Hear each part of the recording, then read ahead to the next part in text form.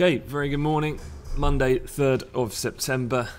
So I hope everyone had a great weekend and going straight into what is quite a lot of news flow, and also barring today, obviously the Americans and Canadians are out of the market respectively for Labour Day. So albeit that will probably have a feed-through effect in terms of the volumes for this afternoon.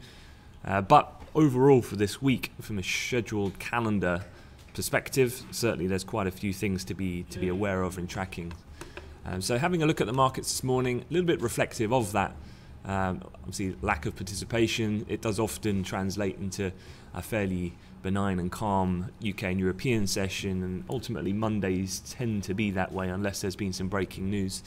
There has been in the case of the pound, and we're going to have a look at that in a second, because as you'll notice here in the centre top chart, there's been a gap lower here in sterling futures at the reopening of trade, and we remain around sub that S1 at the moment. So we've clawed back some of the losses, but still down about 40 pips on the session. So underperformance for the pound to get things going. But wanted to kick things off by just looking at the emerging markets, because I feel this could be something that might well move to the back of the or move back up the kind of priorities for the market from trying to ascertain at least short-term market sentiment. And there's a couple of things that are coming out which kind of support that potential view. Now, first off, Turkey set or tone again for the emerging markets this week. We're looking out for some inflation data to come out of Turkey. That has already come out. So let's just have a look. It came in just shy of 18%. So Turkish CPI, and obviously this has been something we've been watching quite closely over the course of the last few weeks, given the dramatic fall in their currency and its consequent effect then on inflationary conditions. And so as you can see here, we've had a huge ramp up of inflation from what had been a kind of a steady, if you like, 2017 of around, let's say, 11% on average. And here we are up at 18%. Now, to put things in a little bit of context, though, I guess for any of the interns in particular, is 18% CPI in Turkey high? Well, if you stick this chart on a max, you'll see that inflation's been a hell of a lot higher in Turkey over the decades. You can see here we got up to just shy of 140% inflation. This is going back to the 1980s, and then we had a repeat kind of flash crisis that occurred during the early to mid 90s, and so it had been relatively controlled really ever through the last several years.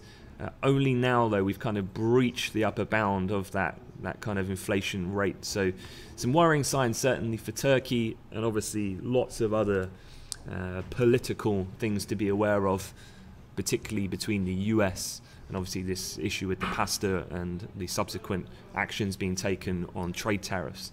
But it's not just about Turkey. There are a few other things. As you can see here, Turkey, Brazil, Philippines are all due to report inflation data. Investors concerned about potential emerging market fund outflows. It's obviously according to Fidelity, so one of the bigger names in the business. And there's a few countries then that we can just quickly, I can give you a summary. Firstly, for Turkey, obviously we finished the month of August now. So to make you aware, the lira suffered its biggest drop in August, just for that 1 month, since February of 2001. So you've got to go back, roughly 17 years, the last time the Turkish lira saw such a negative 1 month performance. Outside of that though, obviously Argentina is another big EM in focus, and it's going to remain so this week. A couple of things to be aware of. The Treasury Minister is due to unveil a new fiscal plan today, and then travel to Washington to meet with the IMF to talk about potential credit lines and a cash injection of up to $50 billion to kind of short-term gap to bail out the economy. Argentina's credit rating is also under threat by Standard & Poor's, the biggest of the rating agencies, just given the plunge that's been seen in their currency and the bailout from the IMF. So potential credit rating at S&P could be cut to junk. So that's also another risk. Outside of Argentina though, there's a few other countries. Brazil is one. Now Brazil has an outsized fiscal deficit, has failed to deliver reform agendas, and is facing elections, which there's been some heightened uncertainty. Those elections are taking place next month. Now, what's happened recently or over the weekend is that the country's top electoral court has banned imprisoned De Silva, who was leading in the polls, from running in October's presidential elections. So if you just imagine, kind of market sensitivity to these things anyway, your leading candidate in the polls is now not being able to run. So obviously going to cause some further uncertainty. And then, of course, there's South Africa. With South Africa, Tuesday is quite an important day. Could be another flashpoint for the EMs, because we're going to get GDP figures from South Africa, and we're going to find out whether or not the country has moved into a technical recession, because last time their economy shrank 2.2% quarter on quarter in the first 3 months of the year. To put things into, again, some perspective, obviously the Argentine peso, the Turkish lira have kind of caught most of the headlines, but the South African rand is the worst performing emerging market currency after the lira and the Argentine currency through the month of August. So lots of EM headlines this morning, a lot of people looking at this because of the calendar. There's a few key things on both growth and inflation, which is underlying metrics, which people are looking at in order to ascertain how serious and how negative is the situation in these countries, which I think just could be something not right now to trade, but certainly as we go through the week, you're going to have to be aware of any developments of that nature. Obviously, this is in addition to any conversations that emerge, further developments between Trump. You remember we kind of finished off last week, and he's ramped up the rhetoric on both China and Canada. So those two issues still looming large, but we could just see the EM situation rise back up the agenda as well. So some definite risks to this week on a macro perspective. Jumping straight to the pound though, because the pound's been the kind of more noticeable mover from this morning. Now, if we just make this cable chart a little bigger, you can see here the futures market just gapping down at the reopening of trade last night. We kind of went fairly steady after that during the Asia Pacific session, and this is often what you see actually. Again, for any of the newer traders, it's not really until UK and Europe start to step into the market come 6:30 a.m. That you start to see what can be a secondary phase to the move. So here, the initial reopening of electronic trade and then the push lower. We have had a bit of a recovery, but certainly any recovery here, we'd be looking at, I mean, it's been a bit chopped up, that S1, but I guess if we start to get to the upper bound of what was then the high we printed just about 2 hours ago, could be quite interesting to see whether we get a move back to that initial low that was seen late towards the end of trade on Friday, and then the kind of gap fill to where we closed on that session, which is also a relevant level of support, turn resistance now should we get back up to 129.62. So cable is seeing a little bit of upside here, so I'd be looking at those kind of subsequent levels here for potential points of resistance on any type of recovery going higher.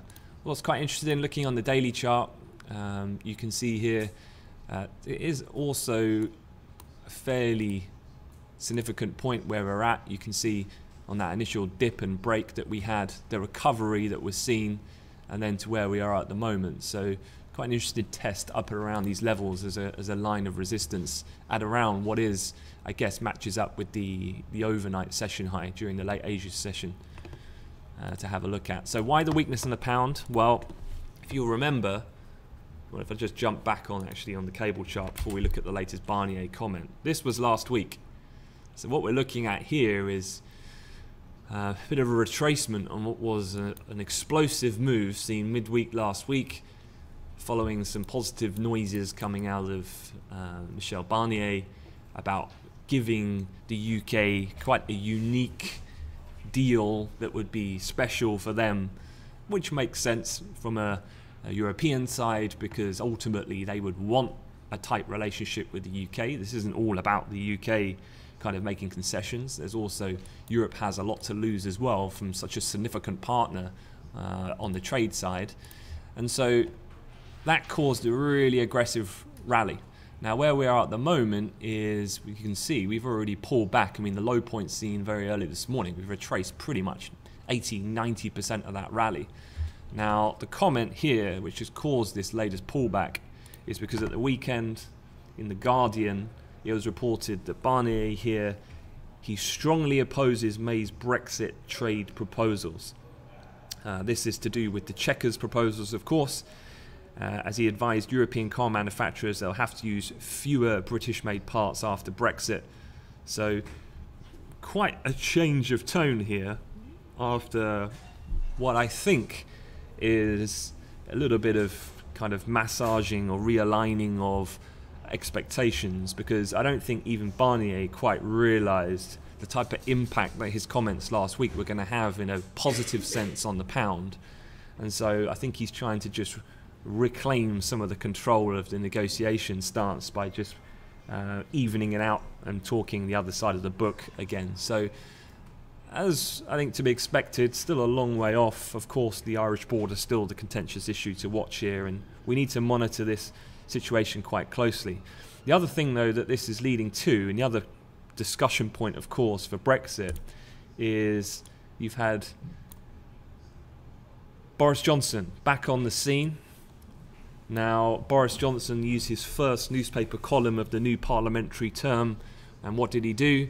First thing, of course, he attacked Theresa May's Chequers plan, saying it means UK enters Brexit negotiations with the white flag fluttering. So he's immediately on the offensive, talking down the Prime Minister. He, of course, as to many people's view, has been lining this up since he stepped aside from his former senior cabinet position. And let me remind you of a few things. Is, well, one, Parliament in the UK returns from its summer recess. So actually you can expect, in a sense, that actually Brexit political commentary is going to start intensifying, because essentially they have their August summer break. But as of tomorrow, it's all back to business, hence the letter from Boris Johnson and the timing. But I think the timing is quite key, because as you'll remember, you've got September the 30th to October 3rd is the Tory party conference.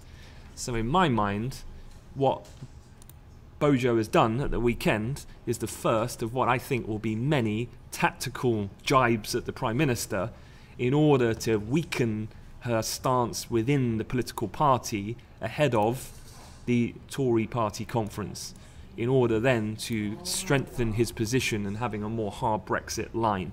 And whether or not that will trigger a potential then run on the leadership, I'm not sure. I think once we get through that November deadline and seeing whether or not the government can commit to that framework agreement will be quite key. If that struggles, which I think is a distinct possibility, well then the inability to execute any progress on Brexit, if he can continue to cause further division within the party, if you start to layer in then a potential leadership challenge, further political kind of domestic uncertainty which detracts from the point of dealing with the Brexit negotiation, well then you've got to welcome back further downside potential for the pound. You know, talking that lower bound of 127 could well be back on the cards under that type of scenario. So plenty to come. Not mentioning as well the fact that you've got, remember that risk radar, you've also got the Labour Party conference which always front runs the Tories. So that's happening at the end of this month, 23rd to the 26th, and obviously Jeremy Corbyn is having his own particular leadership issues as well. Now, just quickly then, that's that EU summit which was the initial deadline to outline the deal of a future relationship. That's already been kind of postponed and pushed back to this November period. So, you know, time is ticking, and I think a lot of key things to look out for here.